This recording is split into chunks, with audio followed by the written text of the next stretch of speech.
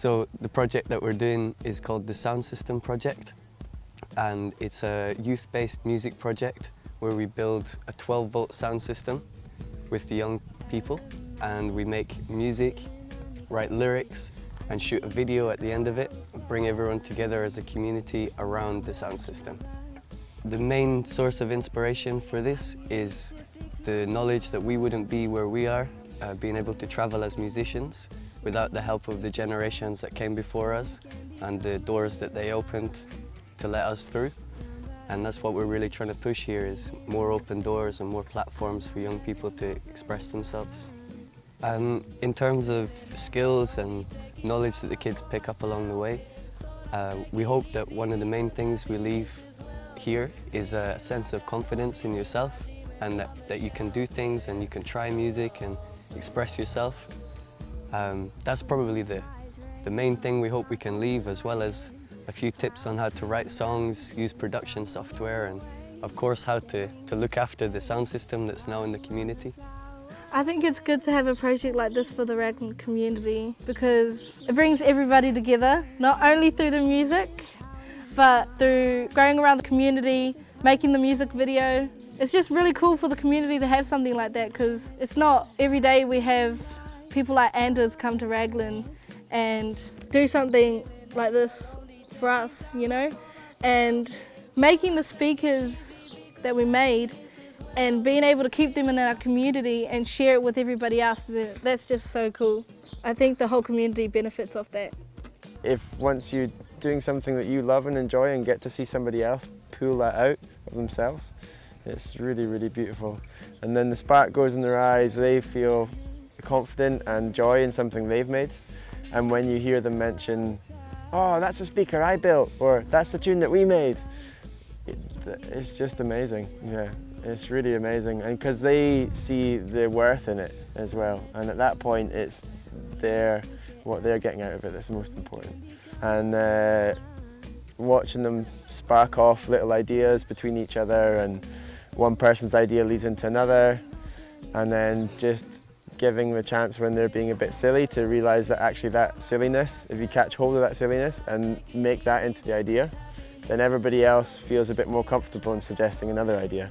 And so you just end up with this stack up feeling until they've made something and they realise they've made it through enjoyment and having fun together rather than being serious about it. Yeah, Tom and Anders as facilitators were really fun. They weren't far off being kids themselves, which made them perfect. And just the approach was very light, you know, like don't get stuck on the small stuff, just don't worry about perfectionism, get in there, hey, you've got to get something done and, you know, we're doing it tonight, write a verse, write a hook. I'm not going to overanalyze it, but you're just going to get it done. And by doing it in that approach, I think it's just made everyone a lot more comfortable.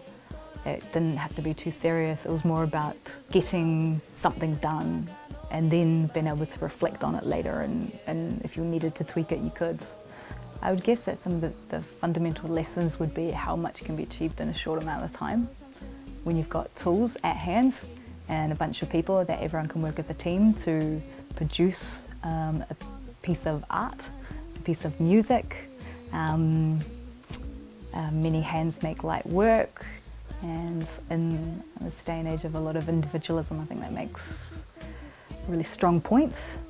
It definitely applies to, we tried to lower the expectation in the first sessions so that there's no worry for any of the participants involved whether or not they've done music before or not done it before. And in many cases we're working with people who've had no experience in anything, and we try to show that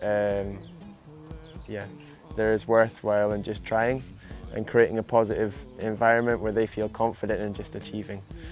So whether they make one tune, whether they take part for one day, whether they even make it for an hour, it doesn't matter. The point is they're turning up and taking part in something as a group and as a community. Well, in terms of the future for this project and what we hope will come out of it, is an ongoing momentum with the sound system. We'd love to see it being used around the community, whether it's in schools, whether it's in conjunction with festivals like Sound Splash, or you know, up at Soulscape and all these beautiful places around the community. We'd love to see the young people being involved in the sounds use throughout that, and that momentum carrying on and hopefully inspiring more young people to get involved.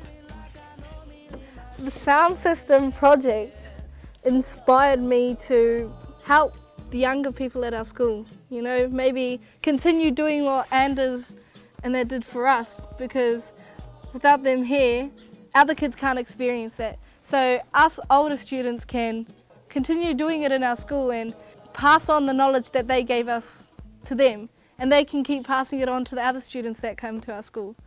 It's cool to use something that we made for something that we love.